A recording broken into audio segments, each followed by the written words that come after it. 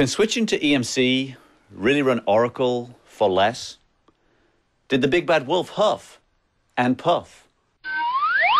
I mean, cloud. They have databases. How about the next question? And operating systems and memory and microprocessors and the internet.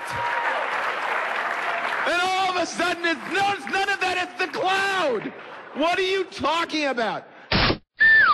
Not only are these clouds going to be publicly available to lots of different customers, but we think individual customers will build their own private clouds behind their firewalls. Change a term and they think they've invented technology.